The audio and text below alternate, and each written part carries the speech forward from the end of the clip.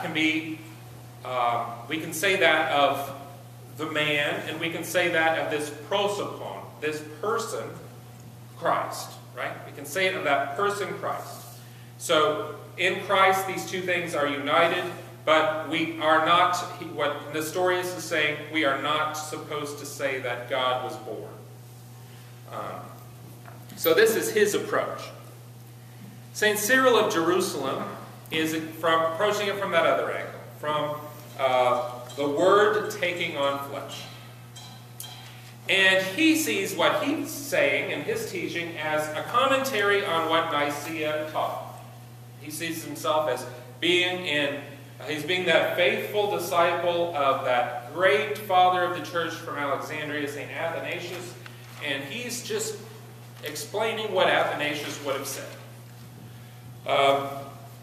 That in the creed from Nicaea talks about the only begotten Son of God, true God of true God, through whom all things were made, that he became, so the Word of God became incarnate. So he's focusing on what the creed said and taking it extremely seriously. The Word of God became incarnate.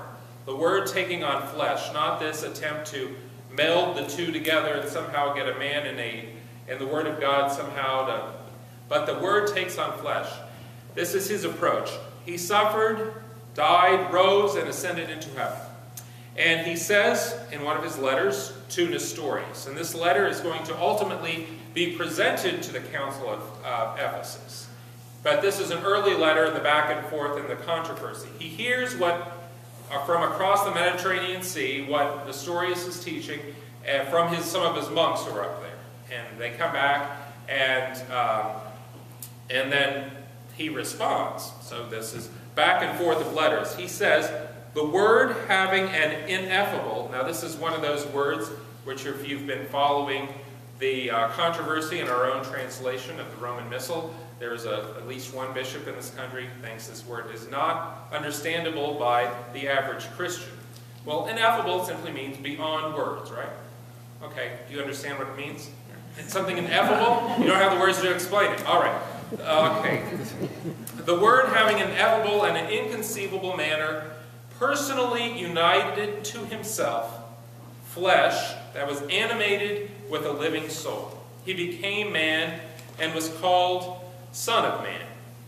And that while the natures which were brought together into this true unity were diverse, so both fully God and fully man, there was of both one Christ and Son. So that emphasis on the unity, right? And that the unity is going to be found in the Word, in the person of the Word. Inasmuch as the Word has personally united himself to a human nature and come forth from a woman, St. Cyril is going to say, he is said to have been born of the flesh. So he is not going, they're going to start disagreeing on what you can attribute to Christ as God. He's going to say, because he has taken on flesh, Christ, who is a divine person with a fully human nature, full human soul, full human body, we can say he became flesh because he has taken on that nature and was born through that nature, right?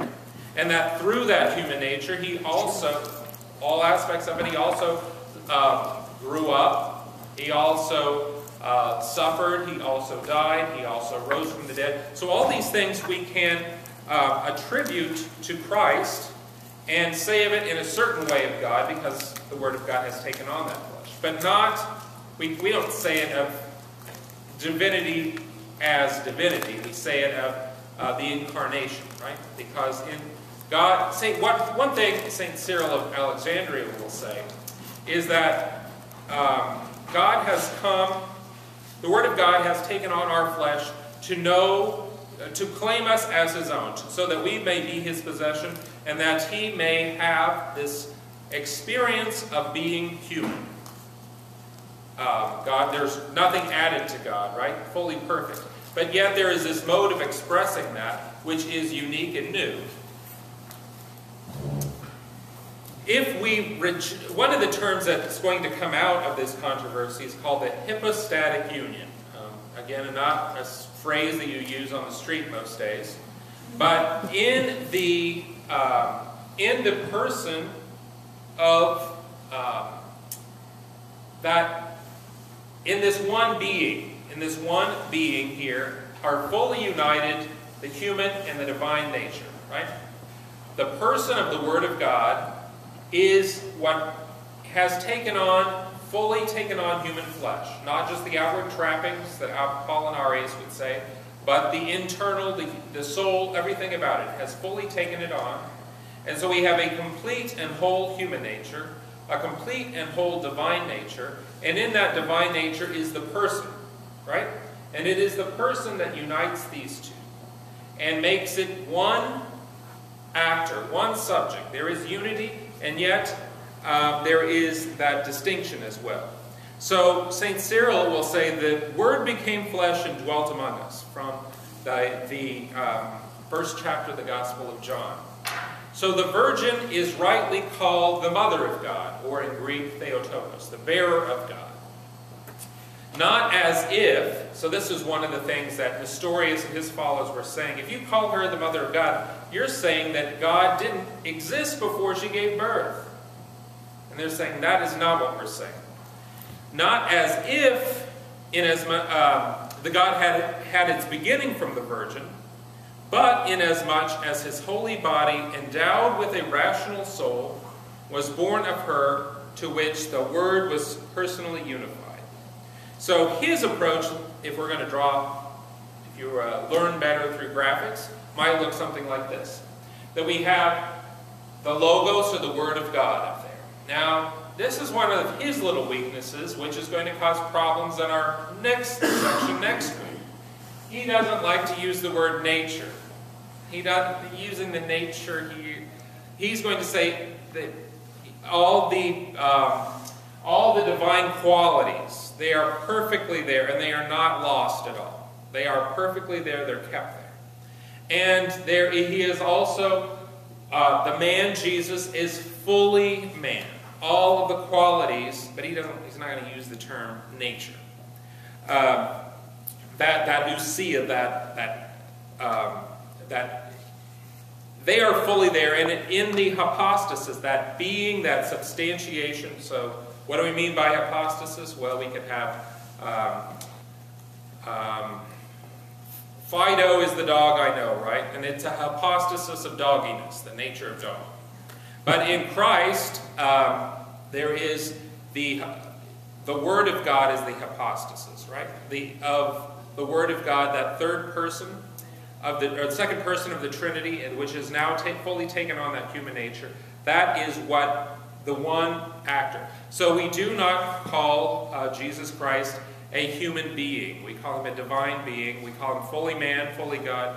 But calling him a human being is actually, he's the divine being acting, right?